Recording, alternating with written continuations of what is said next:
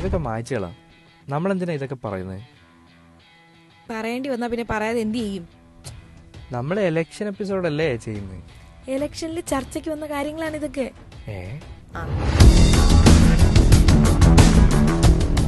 അല്ല, മോദി ഇലക്ഷൻ മത്സരിക്കുമ്പോ എന്തൊക്കെ പറഞ്ഞ എതിർ പാർട്ടികൾ കുറ്റപ്പെടുത്തുന്നത്?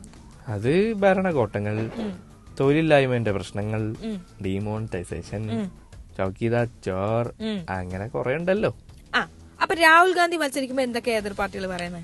അത് കോൺഗ്രസിന്റെ പരമ്പരാഗതമായ അഴിമതി കേസുകൾ, പിന്നെ പപ്പു, അങ്ങനെ അങ്ങനെ അങ്ങനെ.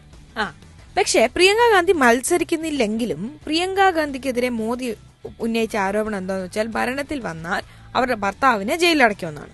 ഓ, ഇതൊക്കെ എന്തിനാ ഇവിടെ പറയുന്നത്?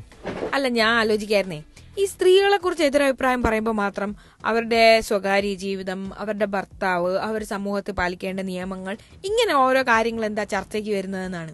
അത് പിന്നെ അങ്ങനെയാണല്ലോ. അവര് എന്തൊക്കെ ചെയ്താലും അവരുടെ സൗന്ദര്യം, ഡ്രസ്സ്, സാരി, ഇതൊക്കെയാണല്ലോ ഒരു പ്രധാന ചർച്ചാ വിഷയമായി കണ്ടെത്തിയത് ആൾക്കാർ.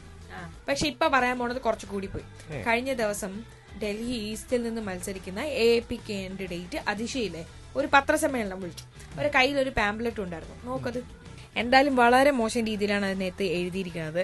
അവർ പ്രോസ്റ്റിറ്റ്യൂട്ട് ആണെന്നാണ് എഴുതിയിരിക്കുന്നത്. പിന്നെ അവരുടെ പേഴ്സണൽ ജീവിതം, അവരുടെ ഭർത്താവ് ഇങ്ങനെയാണ്, അവരുടെ പാരന്റ്സ് ഇങ്ങനെയാണെന്നൊക്കെ പറഞ്ഞു കച്ചറ. No way.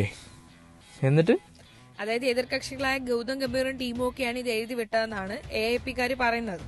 ശരിക്കും അറിയില്ല. പക്ഷെ ഗംഭീർ പറയുന്നത് ഇത് AAP നേതാക്കൾ തന്നെ അവരുടെ പാർട്ടി നേതാവിനെതിരെ ചെയ്തതാണെന്ന് പറയുന്നുണ്ട്. ഇത് താനാണ് ചെയ്തതെന്ന് തെളിഞ്ഞാൽ താൻ പൊളിറ്റിക്സിൽ തന്നെ മാറിക്കോളാം, കാൻഡിഡേറ്റ് പിൻവലിച്ചോളാം എന്നൊക്കെയാണ് മൂപ്പര് പറയുന്നത്. ശരി. ഈ ഭാഷ രീതിയൊക്കെ കണ്ടിട്ട് ഇത് BJP-ക്കാരാണെന്ന് സംശയിക്കാതിരിക്കാനും വയ്യ.